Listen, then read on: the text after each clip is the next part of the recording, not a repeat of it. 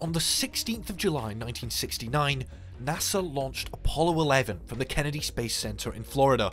The mission put a man on the moon for the very first time, winning the space race for the United States.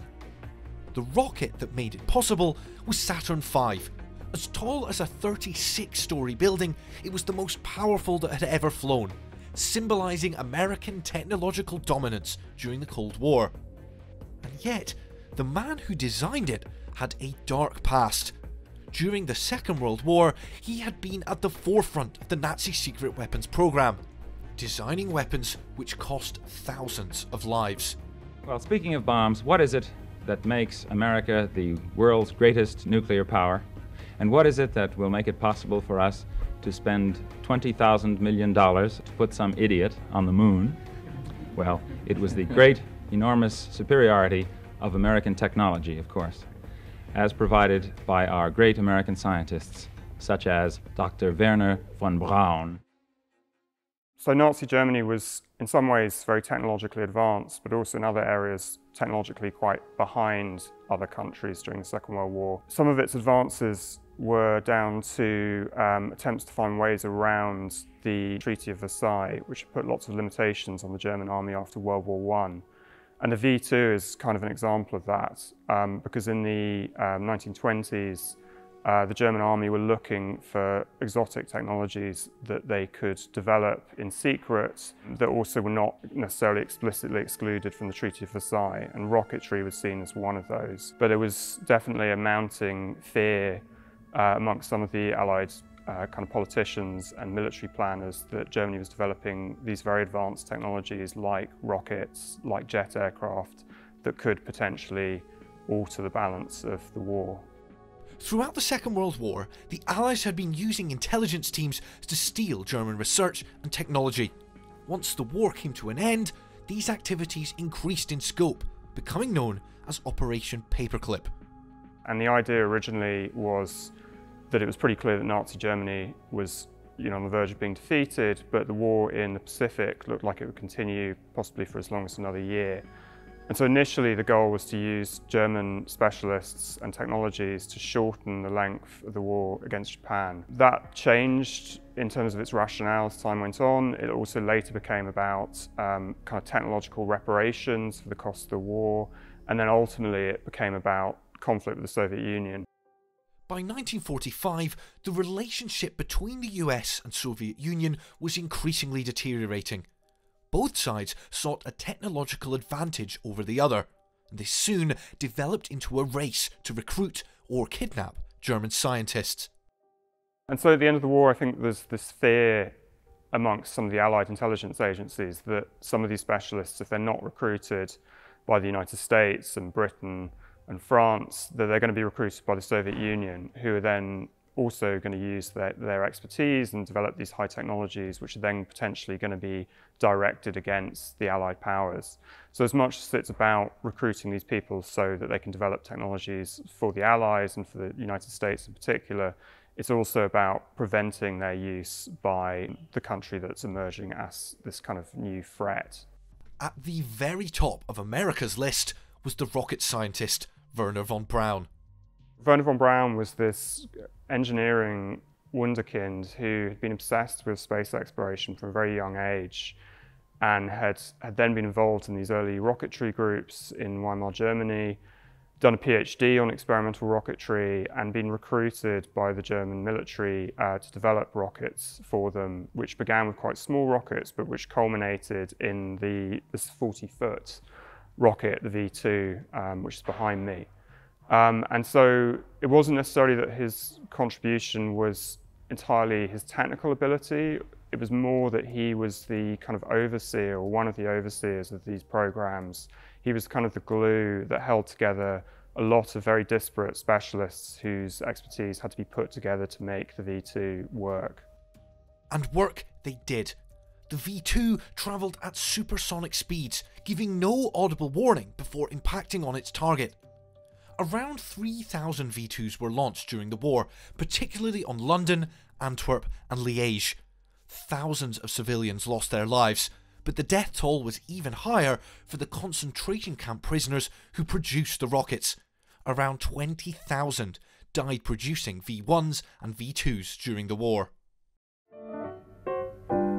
Gather round while I sing you of Werner von Braun, a man whose allegiance is ruled by expedience. Call him a Nazi, he won't even frown. Nazi schmazi, says Werner von Braun. So von Braun's a very good negotiator, and that's part of what makes him an effective kind of leader for these huge projects. And he can obviously see by 1945 that the war is going to end and not well for Germany. And so he basically gathers together a group of the specialists that he works with, gathers together a lot of documentation. And so they drive down through Germany and into Austria, and they surrender to American soldiers there. And von Braun has obviously calculated that I think that he can kind of use the leverage of his expertise and the documentation they have to negotiate a good outcome for himself and for his colleagues. Obviously, their priority is not to be captured by the Russians, and so we don't know exactly then what he was kind of offered or what the kind of negotiations were. This marked the end of their allegiance with the Third Reich and the beginning of their integration into American scientific research. In October 1946, the USSR relocated more than 2,200 Nazi scientists and experts, along with their families, to the Soviet Union. Similar operations took place in Britain, and thousands of former Nazi scientists were recruited to services in Britain and British Commonwealth countries.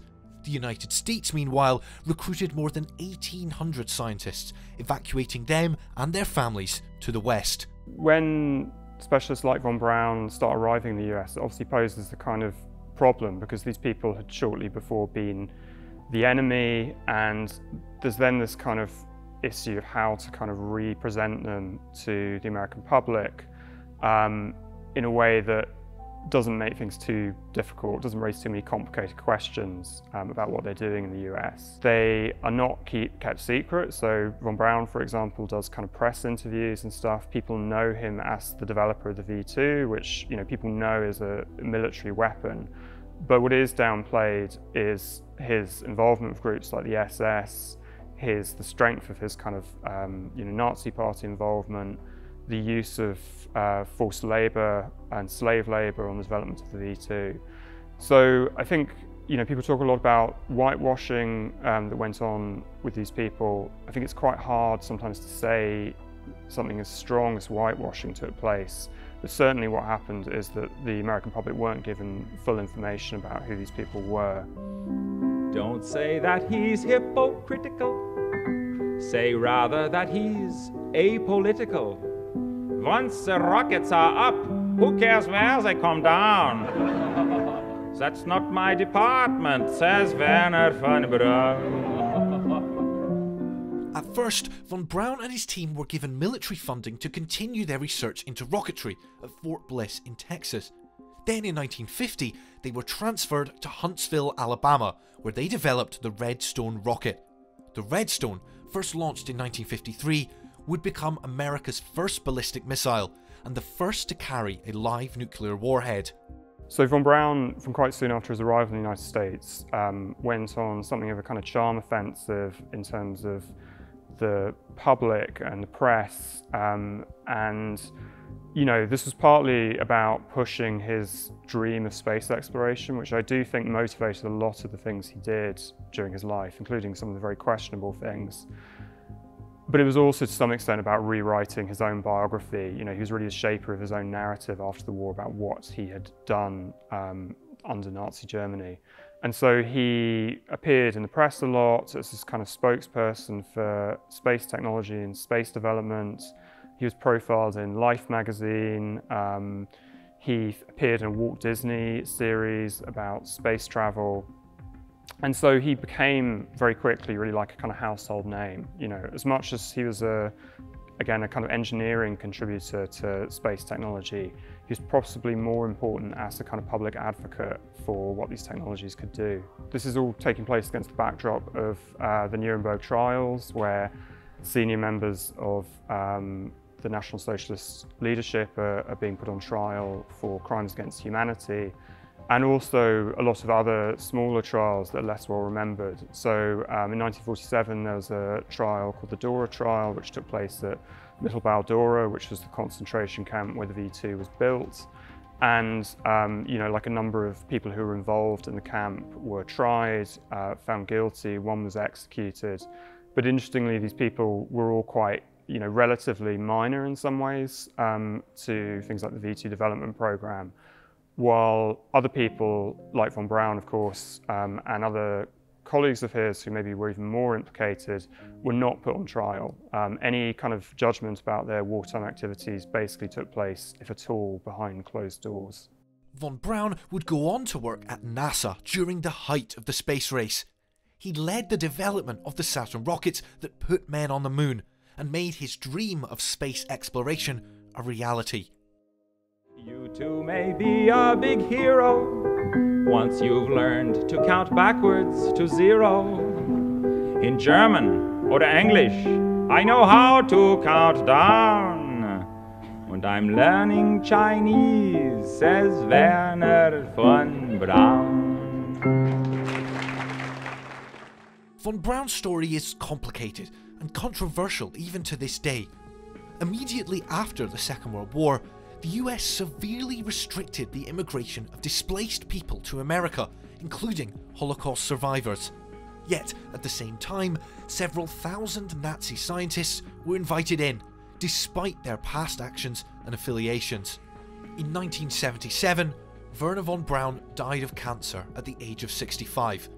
Upon his death, President Jimmy Carter said in a statement, "To millions of Americans, Werner von Braun's name was inextricably linked to our exploration of space and to the creative application of technology.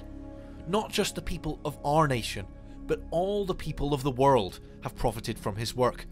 We will continue to profit from his example."